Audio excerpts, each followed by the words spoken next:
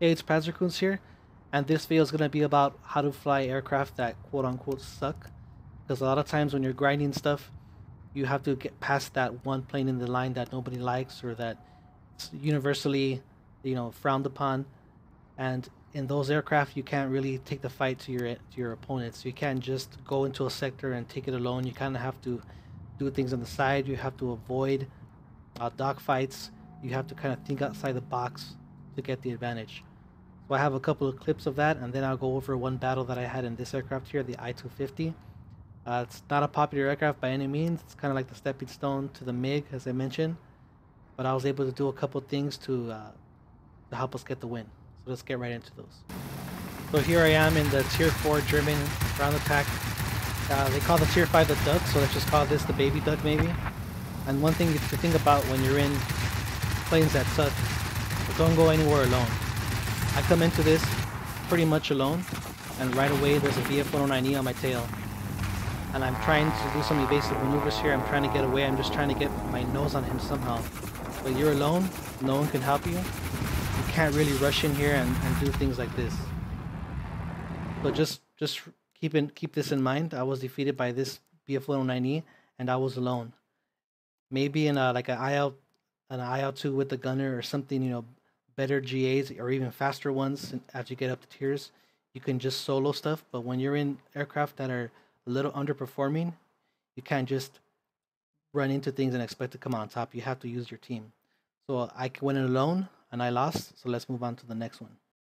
So now I just captured the enemy mining plant here, but they just captured ours as well, as you see on the other side of the map. So I'm making my way over. And another thing you have to consider is when you're moving around the map, try to avoid going into the enemy spawn. As you'll see, that's exactly what I did here. Sometimes you're not keeping track of just where it is and you just want to get to the next sector. But I flew into here and then I needed help from my team to get out of this alive. So I see a Spitfire and right away I'm able to react. I'm able to turn into him. And it doesn't matter who you are and what kind of fighter you're in, you still never want to go head to head with the GA. You know the guns are just going to be a lot more powerful. And who is it again? It's that VF-109E. And now he's coming in to attack me. And last time I was alone. But this time, I have a friendly fighter somewhere around here. I have the heavy right there.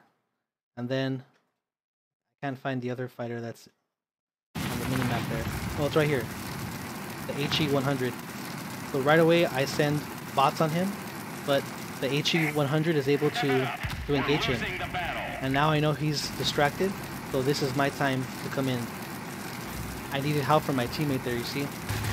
Too bad my engine is crit, so I don't have any ability to climb. But this is the time to act. This is the time where he's engaged, he's not paying attention, and I need to take my shots right here. Squall line is up. I'm able to pull some lead. I'm pulling. He's so disoriented, he just flies right into the mountain. So I was able to come out on top there with help from my team. So in this clip, I'm in the Bullfighter 5 because in my last dueling video, I went up against it and I saw the crazy things you can do with its turret. So I wanted to try that out for myself. And I got one garrison. I'm going after the other garrison you see over there. But I decided to pop in the center here just a little bit because you don't really want to be getting into a furball with an aircraft like the Bullfighter. But I just wanted to pop in, take a couple aircraft out, and keep going on my way. But as you can see, a lot of enemies in the area, and this clip isn't about the Bullfighter sucking. It's more about the plane, the Yak-7. It's not known to be, a highly maneuverable plane. It's not known to, like, people don't rush to get the Yak-7, right? But the player that's in it, he used that plane's advantages against me to defeat me in this entanglement here. So I wanted to highlight that. He doesn't have the best plane going up against the Bullfighter, but he still found the way to beat me. So this is what I want to highlight. Coming in, take out a boomerang. Then I'm looking, alright, where are the players? I see the player there. I make an attack, take out a lot of his health, and then I immediately go to the gunner. And I'm trying to maneuver the plane to keep him in my gunner's sight.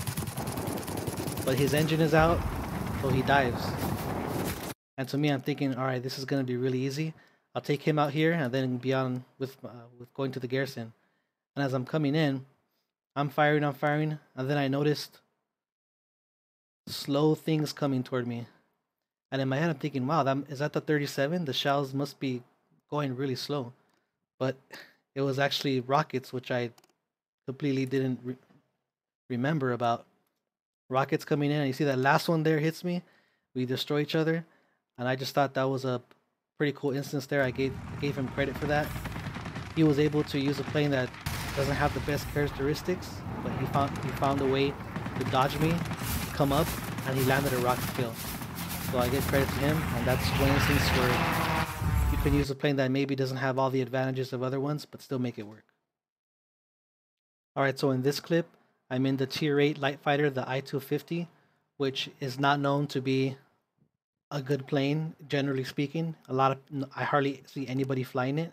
It's kind of just a stepping stone to get to the MiGs. So knowing that I don't have a good turn, my guns are short range, quick burst, I know I can't dogfight with a lot of people. But I'm gonna go through this match. I'm gonna fast forward a lot of parts because every little thing I did toward the end helped us get the win. So I'm coming into this mining plant. I want to try to get this to our team. See how they have a specialized bomber? They have the Ki-94 and the B-32 as a flight. So I know he's watching his back. But I go for the easy ones first. I go for the yak here, and I take my eye off of the Ki-94, and look how easy it is for him to slot in behind me. Like nothing. He can outturn me. He can kind of keep up with me in speed. There's just a completely wrong way to approach that. And how was he able to do that? I was firing at the yak. So you have to just be one step ahead of him all the time. So on this particular instance, the thing I see as most important is protecting the command center. So just look how many planes I'm just taking out here, because if they have the command center and the mining plant, I know it's over. This command center will at least help us get that mining plant when the bots go over there. So I was able to take all those guys out, and then always keep an eye on your minimap, and look who's behind me. The Ki-94. He's back again. So instead of trying to fight him head on, instead of going toward him, I leave the area. See, I'm not strong enough to just go at him. He takes out one of our ADA, and now I'm hoping that he's a little distracted now. He's not paying attention to me. So this is a perfect time for me to come in. I let my 37 do its work, 23s.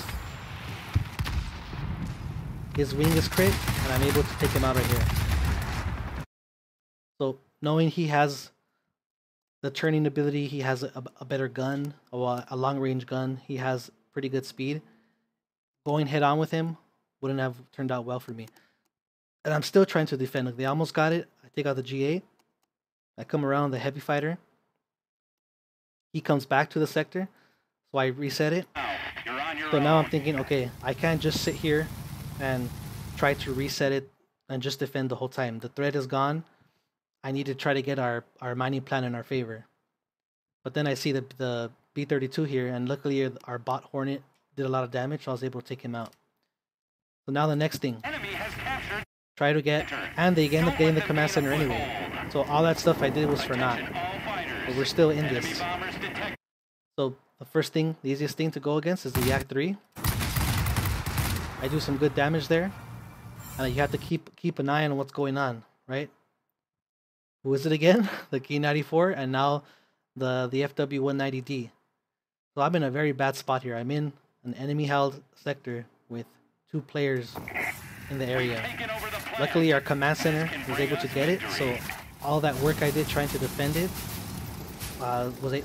allowed us to secure it. The Yak-3, there's no way he can catch up to me, but then the Ki-94 is also giving chase. So if I was to turn to dogfight with this Yak-3, he would easily get me. If I was to try to dogfight with the Ki-94, he would easily get me here. So knowing that, you just run away. Just get space and come back for another attack. And that's the kind of things you have to do in an aircraft like this.